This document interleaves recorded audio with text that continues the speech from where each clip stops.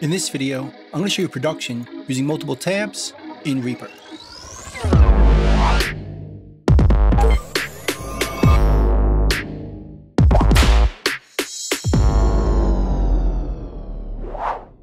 So this is part 2 of production using multiple tabs in Reaper.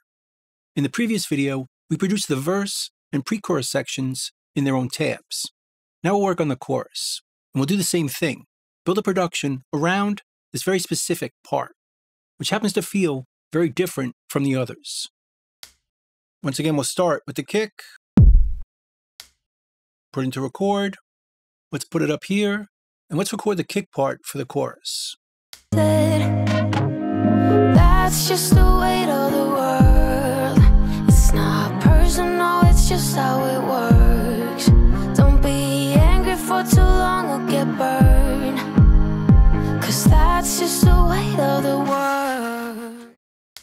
Notice how much more upbeat this sounds, as the rhythm of the chorus is going to be very different.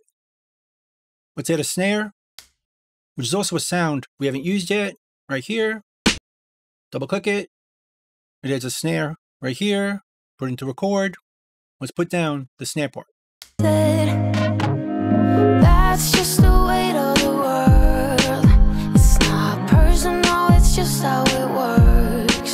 Don't be angry for too long or get burned, 'cause that's just the weight of the world. Next we'll add some hi-hats, which again is a sound we haven't used. And for this, we're going to use 2 hi-hats, the closed one and an open one. So for this, we'll double click the closed one, which shows up here. Then we'll copy and paste this. So you have 2 hi-hats on this track. Reopen Media Explorer, choose the open hat, right click it, go to Insert into Sample Player, and reuse Active Sample Player, which puts it right here. And the closed one right here. So to trigger it with different keys, I'll give this a number. Let's do 42, which is F sharp. Just the velocity, so it's velocity sensitive. Do the same with the open hat, but give it a different key. Do 46, which is A sharp or B flat.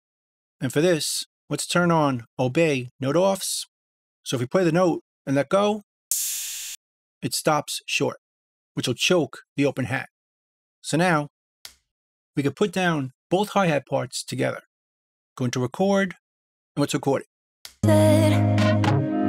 That's just the weight of the world. It's not personal, it's just how it works. Don't be angry for too long or get burned, 'cause that's just the weight of the world. Sounding good?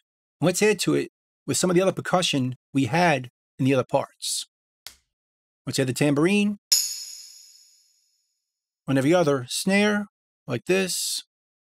That's just the weight of the world. It's not personal, it's just how it works. Don't be angry for too long or get burned, 'cause that's just the weight of the world.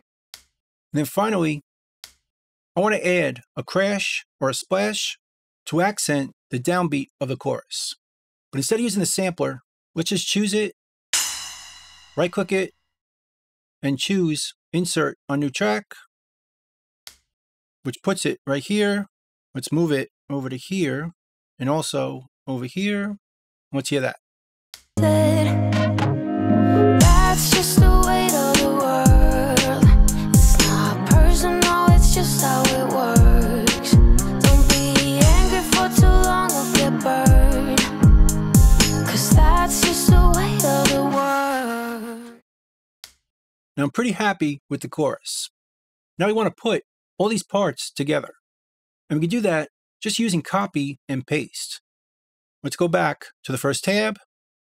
This is where we're going to put all the parts. We'll go to the verse. And we don't need the guitar and vocal. We can just copy these tracks. Copy them, paste them into this tab.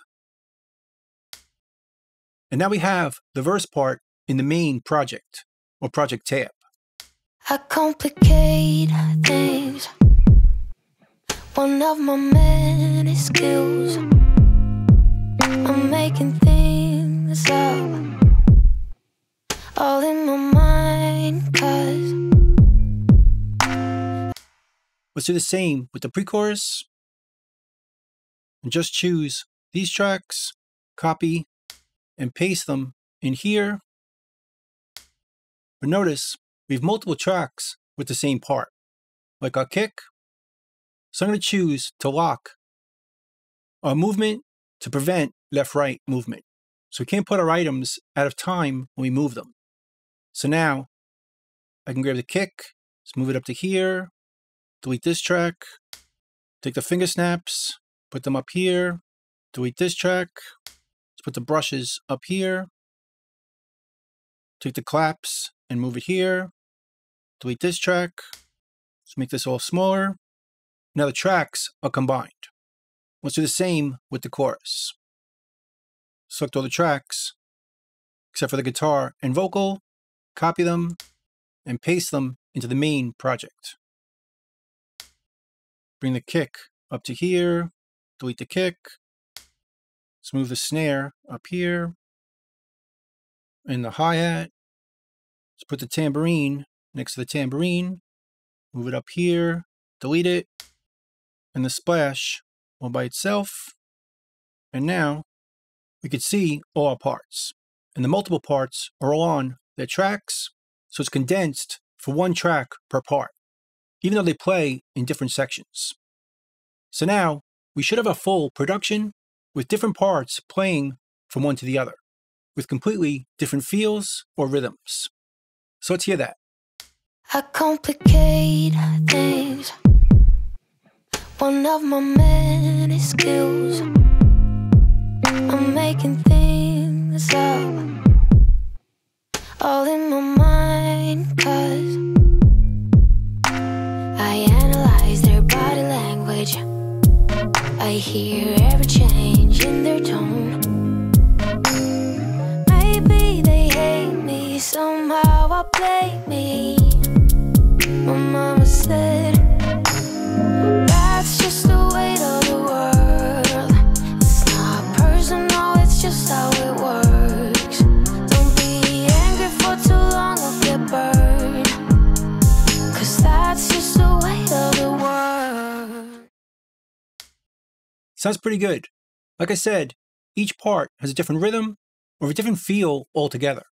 But by producing them in different tabs and copying and pasting them into one tab or one project at the end, it can make it a lot easier to do the production, as we can really focus on one section at a time.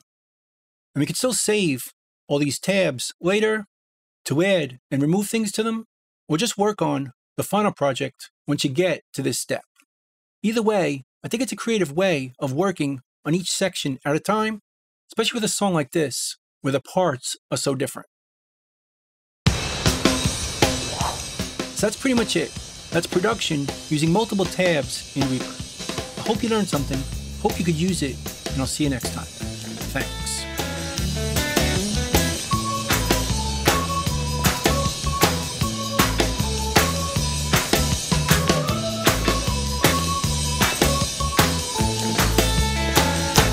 Bingo, boys, let's go.